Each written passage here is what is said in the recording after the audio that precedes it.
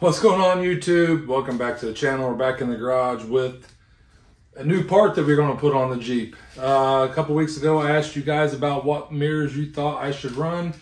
It's either going to be on the door or on the cage. Well, I opted for the cage. A couple people on Instagram was like, you know, if you ever want to take your doors off and run doorless, you won't have any mirrors unless you run on the cage. I was like, good point. So what I picked up was 5-inch round convex mirrors from Scosche. I believe that's how you say it. Pretty solid looking setup. 5-inch round. Anodized aluminum. Now, you do have to order a separate bracket mounting for it, because this is not a one size fits all. You got to have the proper diameter for your clamp or for your bars.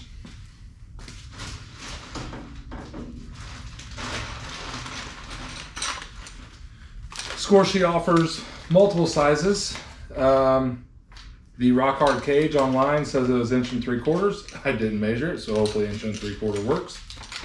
I think they have 1.5 inch, and then they also have 2-inch, I believe. And I don't know if they go, I know it's at least 1.5 inch, 1 3/4, and 2-inch for sure. So be sure, if you do purchase something like this, make sure you get the brackets, the mounting bracket.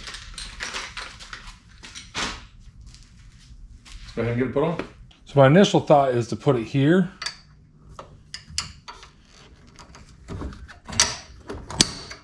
It's a tight fit, man, that's gonna scratch that too. And then this will go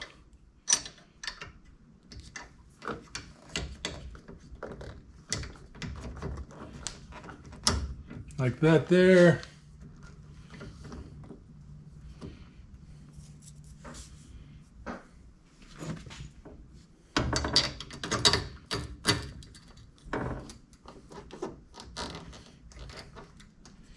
I feel like this bar, okay, there we go. Something in there like that, and then make your adjustments.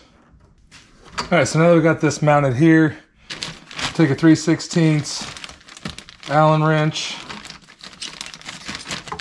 tighten it down where I think we want to have it, and then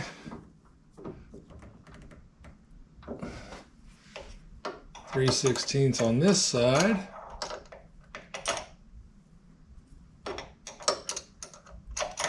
Well, maybe it's not a 3/16. Well, there's some protective film that you can put over this to help not mess up your paint. I did not do that. So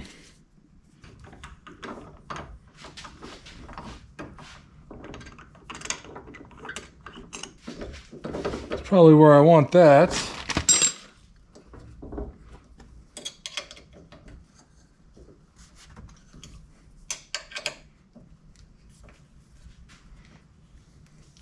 Supposedly this breaks away too.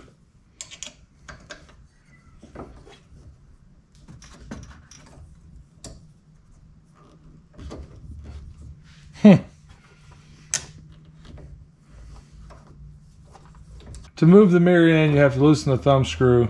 Then you can move the mirror, bring it back out, tighten the thumb screw down.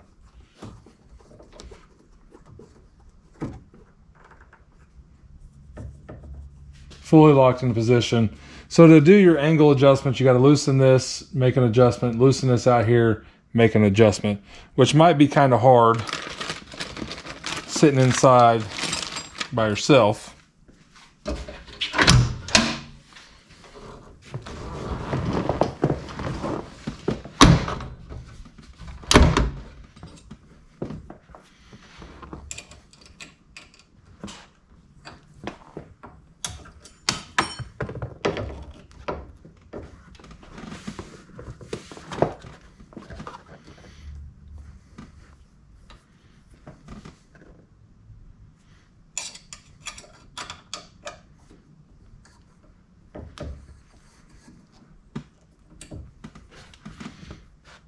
think that might be all right.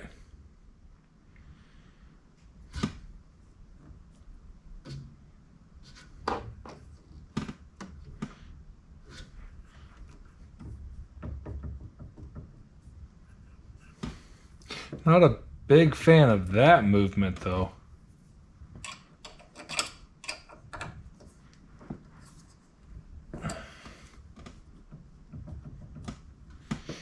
But I think I'll be okay.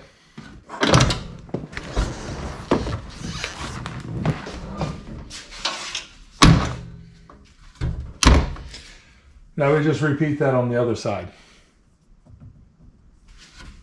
So as you can tell, that was a really easy job. 2 tools, 2 Allen wrenches, and that's it. They're pretty solid, other than this little bit of movement here. Can't get rid of it. If you try to tighten this down too tight, you'll end up breaking it or stripping the bolt or something like that.